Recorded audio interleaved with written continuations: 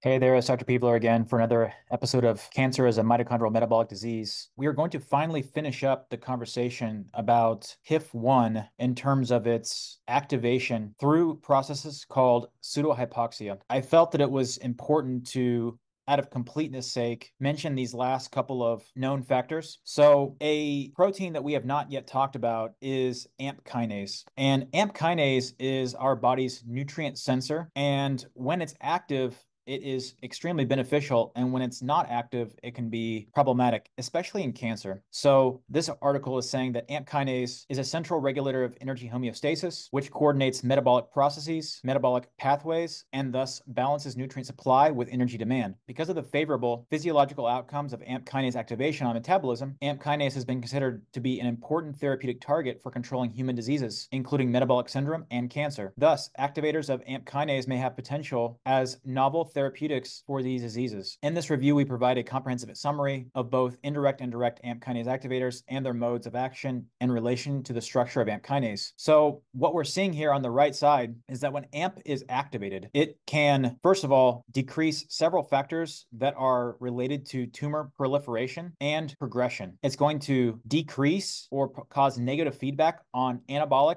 growth pathways, and it's going to activate or have positive feedback on catabolic or breakdown products. Furthermore, when AMP kinase activity is low, it is going to stabilize HIF1 alpha, which then promotes the Warburg phenomenon or Warburg effect. So low AMP kinase activation or activity is going to be associated with a pseudohypoxia. It's also going to lose control of this TSC2, which is going to activate the anabolic pathways mTOR, and we're going to have other downstream effects related to mitochondria, including lack of autophagy or mitophagy, which is the breakdown of mitochondria. We're going to lose the ability to produce new mitochondria through mitochondrial biogenesis, and that's going to have a negative influence on our ability to produce energy through oxidative phosphorylation. So the Warburg phenomenon, characterized by the prevalence of aerobic glycolysis over minimal to no OXPHOS, emerges as a predominant metabolic phenotype in cancer, and that's related partially to a lack of AMP kinase activity. So you may be wondering to yourself, how does AMP kinase get activated, and how does AMP kinase become underactive? And since it's a nutrient sensor, whenever we are in a calorie surplus or overeating, we are going to have low AMP kinase activity, whereas the exact opposite effect is going to happen with a calorie restricted diet, a ketogenic diet, or fasting.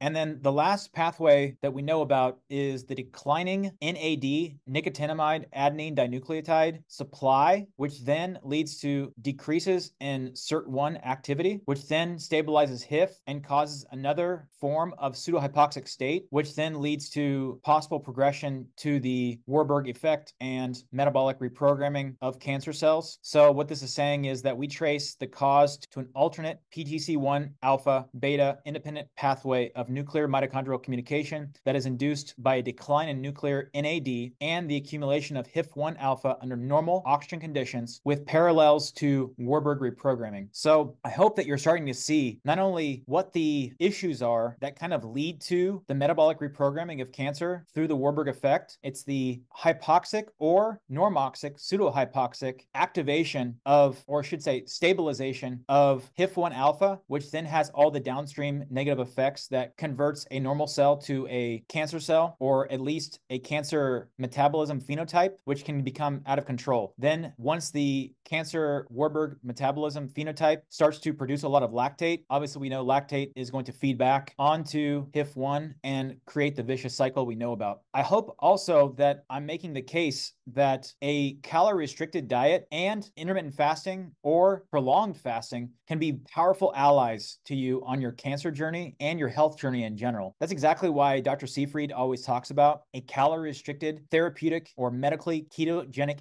diet as being a very powerful kind of baseline state you need to be in order to have success for metabolic therapies to work. I can't underscore the importance that intermittent fasting can have on your health, including a lot of other disease processes, but especially for cancer. If you like these videos, please like, share, and subscribe, and get them out to people who need this information, people who have cancer, people you know, people you love, because this information can be absolutely life-saving. Until next time.